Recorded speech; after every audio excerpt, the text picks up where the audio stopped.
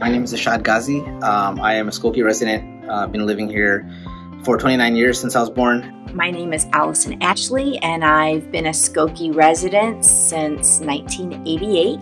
I am passionate about taking care of the earth.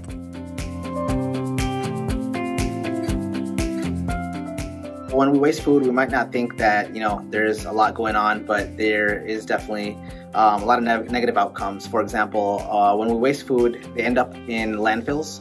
And over the years, there is a greenhouse gas called methane that is produced.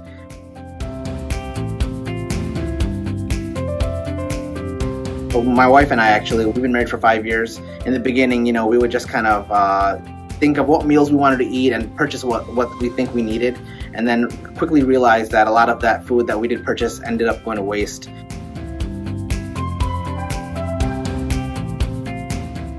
So there are some challenges with trying to reduce food waste. The main thing for me is forgetting what I already have, or like buying something that I already had. I would suggest taking a few moments and simply taking an inventory of what's already in your pantry, in your freezer, in your refrigerator, and write it down. Then do some meal planning before you go shopping at the grocery store or at the farmer's market, so that you only buy what you need for the meals.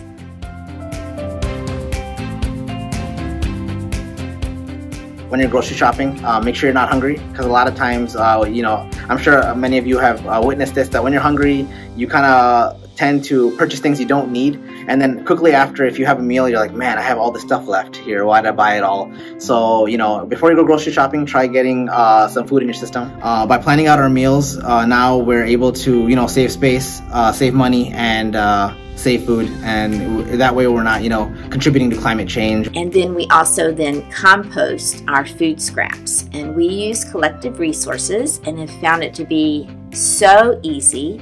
And in addition to food scraps, they take paper and lint from the dryer, and the end of wooden pencils, anything like that goes in, and we've been very happy. And then in the spring, we get their finished compost back to use in the garden.